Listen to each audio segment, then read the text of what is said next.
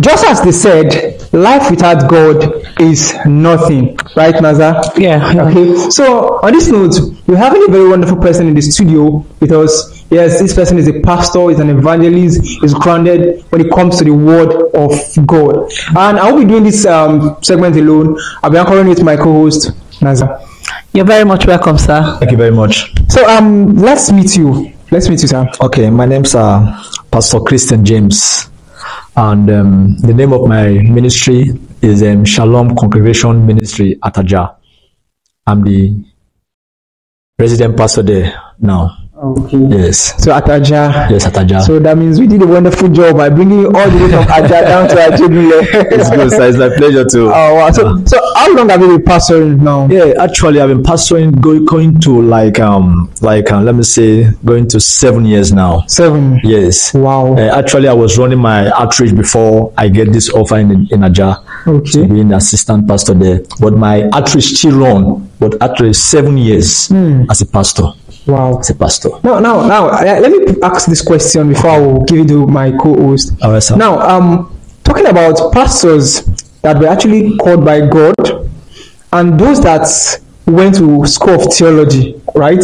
Which of them do more better when it comes to the teaching of the word of God? Actually, to me, everybody is called by God. Mm-hmm. Everybody is called by God. The Bible says, many are called, but few are chosen. Mm-hmm. So that few are chosen, that the one that has the call of God. Okay. So the one that is going to theological school is just like, I pick you, I want to train you, like I can go to school, let me just impart. We call that one impartation. That's the word theology, impartation. You go there, they will impart to you and you graduate. But that few that was called, that is the main people God has called. So are you trying to say that if me personally I'm not called by God and I just go to school of theology, I cannot own a church of my own? No, you can have a church on your own. It all depend on that person. Oh, okay. Are you getting it? It's all depend. Because everybody is called. Everybody is called to do the work of God. And God will actually accept that fact that okay, I opened a church preaching His words, and I wasn't called by Him. And the thing is that as for me, as a believer, as a pastor, I believe that everybody has to do the work of God. Okay. When you have the passion of doing it, when you have the passion of doing it, God can honor it because He wants everybody to do what? We are all running the same race to achieve one goal. Okay.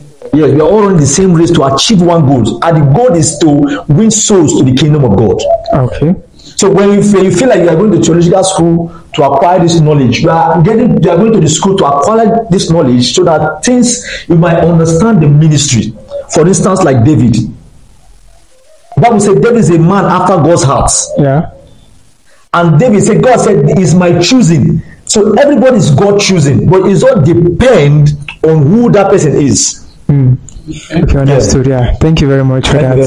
Concerning the suspension to members of church or expelling a member of church, for example, a member who a member who got pregnant, because I've seen the cases where a member will get pregnant, the member might be suspended, or the member might be asked to sit at the back of the church. I think I've seen cases like that too. So what do you think? Is it supposed to be? Is it right? Actually, let me comment, sir. Yes, I like that question. It's very okay. But actually, if you watch the days of our fathers and our time now, is very different. Very different. Most of these churches, they were operating in the old. Okay. Are you getting it? They are operating in the old. But Jesus has come to die for me and you. So to me, suspension is not it. It's not right. But there's some churches that have their own doctrine. Okay. Yes, like let me say, for instance, the Anglican, the Presbyterian, they have the doctrine. So everybody depend on, and when I say every person has their own doctrine on how to handle the members. But to me, to my church, we don't do that. Because I feel when you suspend someone like me, if you suspend in the church, they're giving me room to go to other churches. Yes, actually, that one is correct. But as I said, every church has their pattern. Like you cannot bring the things of the old to the new. Jesus has come to pay the price for everybody. And is it biblical that you suspend someone in the church? Yeah. Is it biblical that you expel someone from the church when you're trying to win soul for Christ, also chasing out the soul? It's not biblical. Okay, it's not biblical. I'm not saying when it in the a Bible. girl got an unwanted pregnancy, is it okay for the girl to be asked to stay at the back? Let's say, for instance, a chorister singing in the church and got pregnant unwantedly.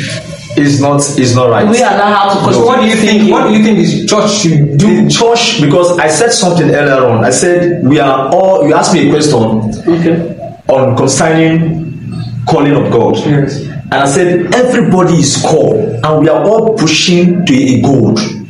So you doing this thing by chasing them away, we are pushing them to the world.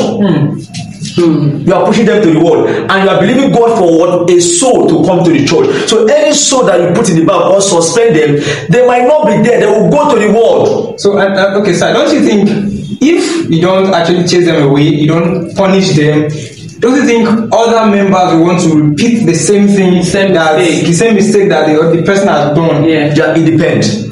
As a pastor, we are called to teach people. Okay. We are called to guide people. As I said, but many are called, but few are choosing. There are some people that don't understand the ministry.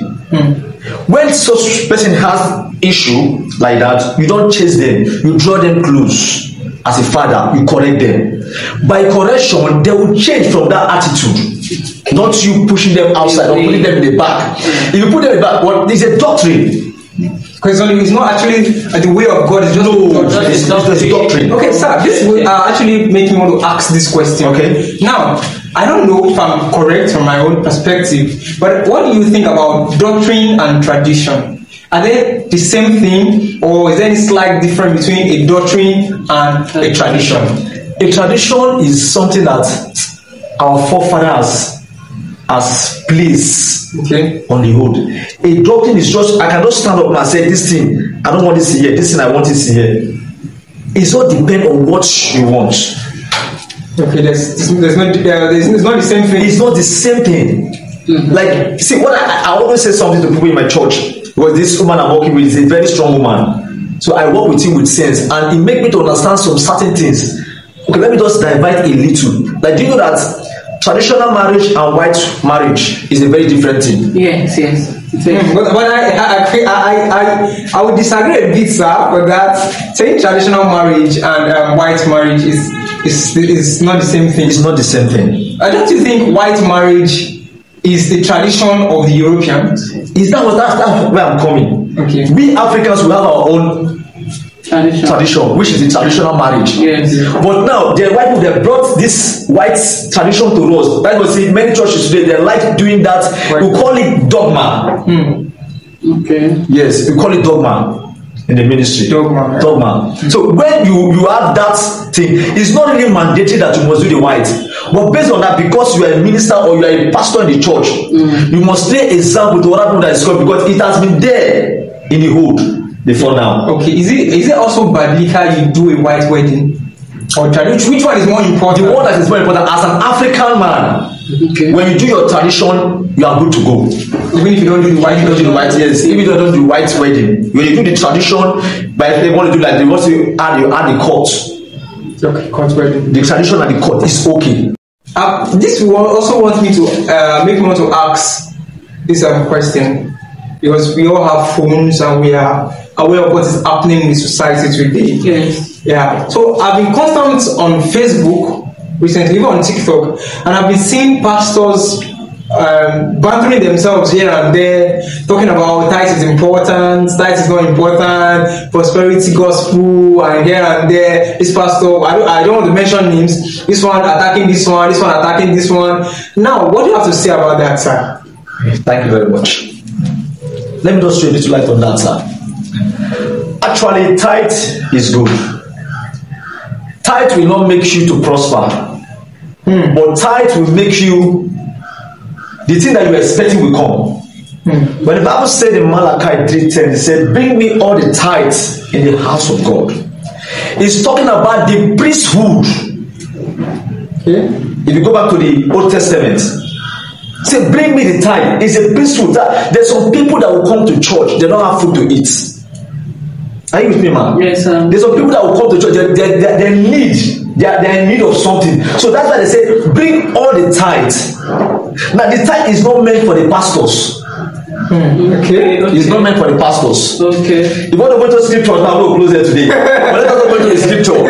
It's not meant for the pastors. So what's the tithe It's meant for the people in the church. Now, for instance, I come and I pay my tithes. Now you see this building, we can maintain this building with the tithe. With the tithe. What of the seed sowing and the now the seed sowing, the seed sowing, the offering, all these things is from your heart. Okay. Like what I said, I'm coming. Like what I said in the church yesterday, I told them fasting and prayer does not give you money. Okay. Yes, sir. Does not give you money, but it make you your effort to locate you. Wow. Do you know you can pray and fast and go outside? Somebody can say, brother Success, I'm looking for you. Take this thing. That's what the type the prayer can do. The fasting and prayer can do. But it cannot give. But it can give you connection. It can bring your effort to you closer. Okay. So that tithe is for the priesthood when there is no food in the church. Now there's some pastors that are in church full time. How do we pay them? How do they sustain? And they do the work of God. They need to be paid. So it's from children. It's from that tithe. You can bring your tithe. I can bring my tithe. You can bring the tithe. Then I bring out the tithe. Did you know that inside that tithe there's a tithe of tithes? Tithe of tithes. Tithe of tithes. Yes, tithe of tithes. Oh, wow. Okay, let's not dive into that tithe of tithes because of time. But I want to ask you said something that you quoted somewhere in the Bible that bring here all the Malachi 3:10. Now, tithe, is it basically money or other things can be used as tithe? Yes, that's why we have Thanksgiving. Okay. Thanksgiving is somebody have mid-year Thanksgiving, somebody have end-of-year Thanksgiving in church. Tithe might not be money. Okay. But some people do it. But they say pay your tithe monthly. Monthly, 10%. 10%, yes, monthly. What you see, the 10% that we are talking about, yes, sir, it can be anything. Okay, have you gone to church whereby some people you don't have offering, but your presence in the house of God is your tithes? Wow. That's one. They might come. That's one. I'm ready. Yes. You know, I will say, if not, they say, some people say, for instance, let's give our offering. Okay. Let's give our offering. Someone have feel that they don't have. But the Bible says God is not looking your offering. God is looking your heart and your presence in His temple. Okay.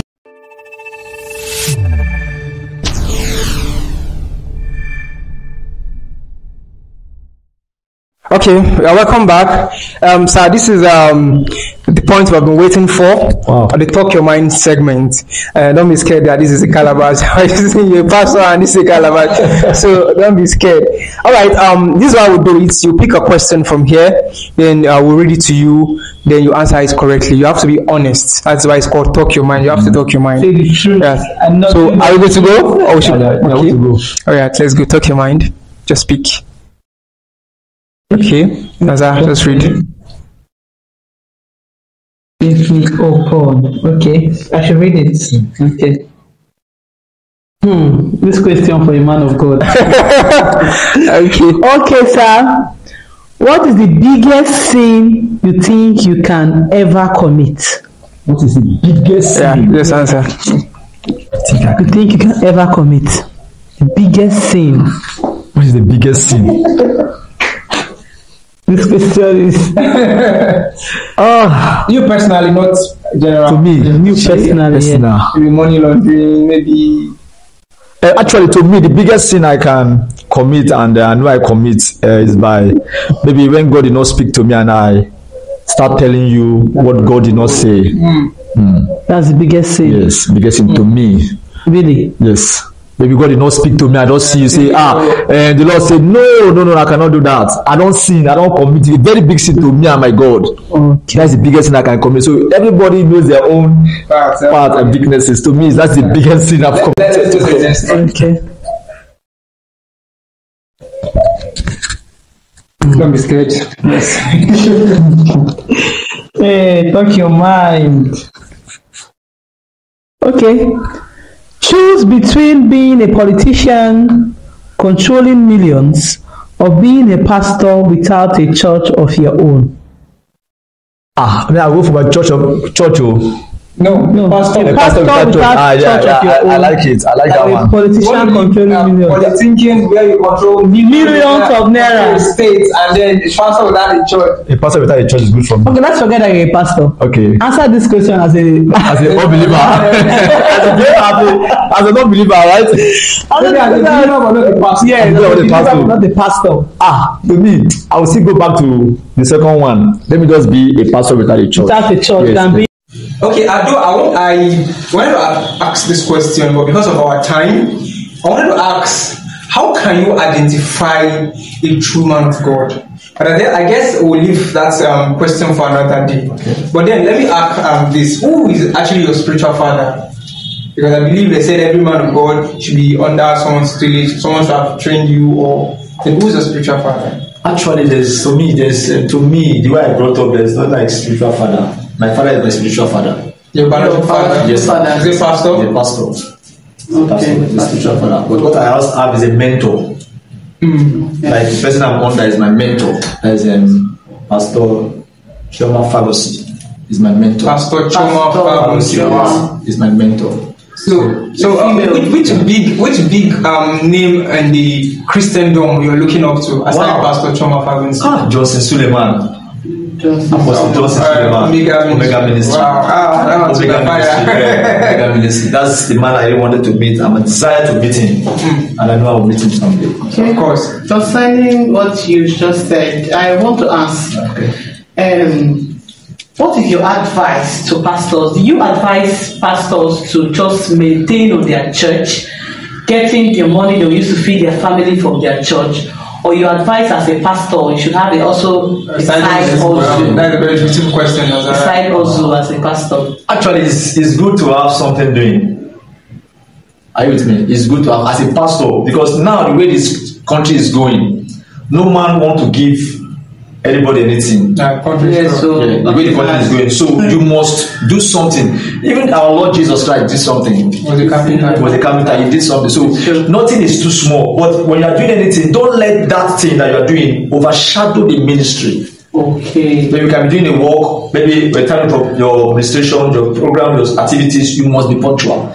But you might have something to do sustain the family. It's very important. Very important. Very important. All right. Thank you very much, Pastor James. My pleasure. It's a really wonderful time with you. I think we've learned a lot. So we've come to the end of today's episode on Talk Your Mind.